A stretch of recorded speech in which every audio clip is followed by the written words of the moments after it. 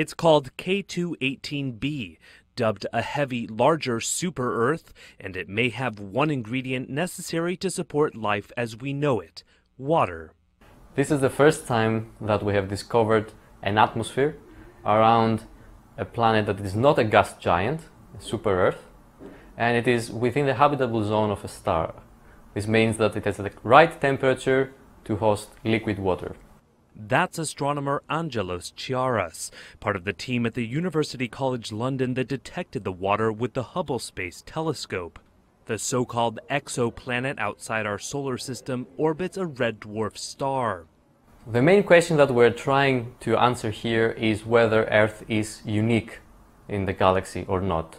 We are looking to find other planets that have similar conditions to Earth, but of course this is not in order to find a place where we could go. This is still science fiction. The planet is located in a system more than 100 light years away, meaning that whatever image we try to get is the image of the planet 100 years ago.